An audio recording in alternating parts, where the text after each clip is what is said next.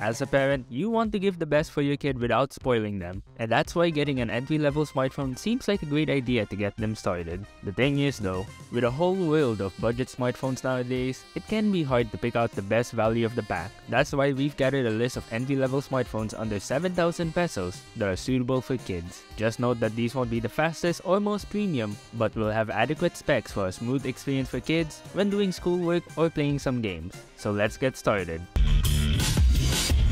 Starting with the OPPO A17K, packing the MediaTek Helio G35 processor. It isn't the most powerful chipset out there, so don't expect any heavy gaming, but it should be perfectly good for medium workloads. It also carries a 6.56-inch HD Plus display with a resolution of 1612 by 720, which, like the processor, isn't the best out there but is decent for normal use cases. With 64 gigs of storage, it should be enough to store a good amount of games or media as well. But with only 3 gigs of RAM, just make sure you don't have any other programs running in the background too much. You do get a dual rear camera setup with a 50 megapixel main and 2 megapixel depth sensor, while having a 5 megapixel up front. One thing to note is that the OPPO A17K does come with a substantial 5000 mAh battery but supports only micro USB charging. We really wish it could have been USB-C, but then again you get a fingerprint scanner, an audio jack, Android 12, and even IPX4 water resistance. So that's neat. The OPPO A17K is priced at 5,999 pesos.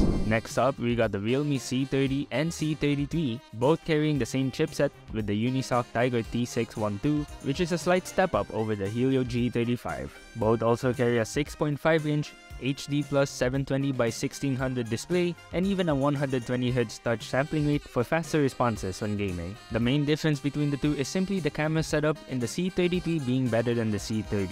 So if that's important to you, you might want to consider the C33, since the C30 only has a single 8 megapixel camera at the back and a 5 megapixel up front. The C33 on the other hand has a 50 megapixel main and a depth sensor while also having a 5 megapixel front camera. One other thing to note is that we still get micro USB charging on both of them. Bummer. We still do get a 5000 mAh battery, Android 12, a headphone jack, and a micro SD card slot. For just 5,499 pesos, you can find the realme C30 in a 2GB plus 32GB spec.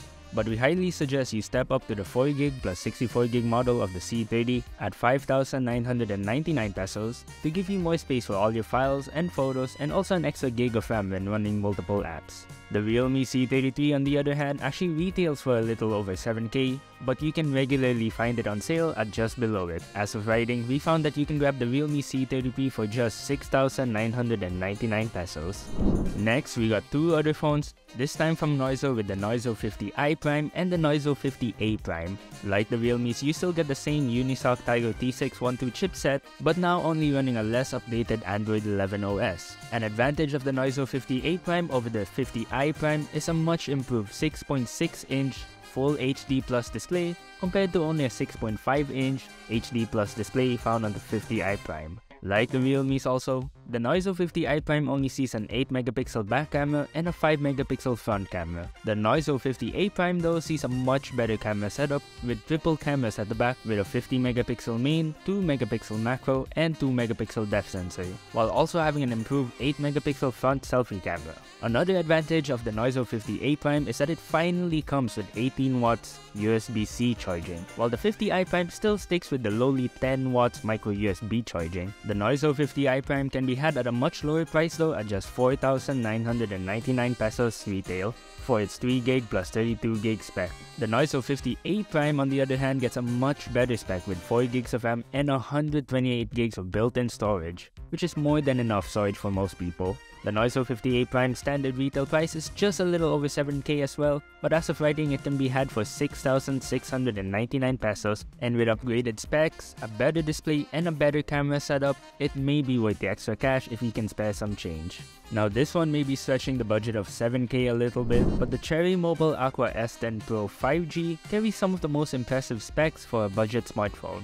Firstly, it has a large 6.78-inch Full HD Plus display, a MediaTek Dimensity 700 chipset, which blows any entry-level chipset out of the water. You even get a quad rear camera setup headlined by a 48-megapixel main and a couple of depth and macro sensors, while up front we see a pretty nice 16-megapixel selfie camera. Then you also get 5G connectivity. This means that if you find yourself playing games on data a lot, you'll be able to get faster connection speeds and practically future-proof the device. You also get 4 gigs of RAM and 128 gigs of storage. The 5000 mAh battery is also capable of 18 watts USB-C fast charging and even has wireless charging up to 10 watts. Pretty crazy. For just 7,999 pesos, it may just be a little over budget, but we definitely think it's worth it. Last on the list is Xiaomi's Redmi 10C. Like most phones on this price bracket, you see a 6.71-inch HD Plus display with a resolution of 1650 by 720. However, if you're giving this to your child, then you'll be glad to know that it's protected by Corning Gorilla Glass so that it's less prone to damage. What's more is that this is the only phone on this list to carry a Qualcomm processor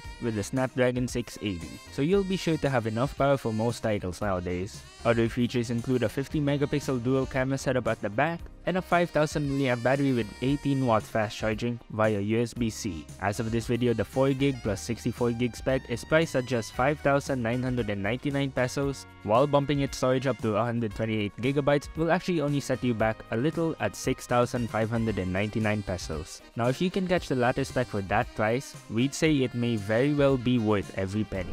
And so that wraps up this list, and we hope this list helps you if you're looking for a new smartphone to give to your kid without breaking the bank, nor compromising on performance and user experience. And since it's the holiday season, be sure to look out on some deals. And be sure to also check out yugatech.com and follow us on Facebook, Instagram, TikTok, and Twitter to stay up to date on all the best tech news and reviews here in the Philippines. This has been VJ of Yugatech. Thanks for watching.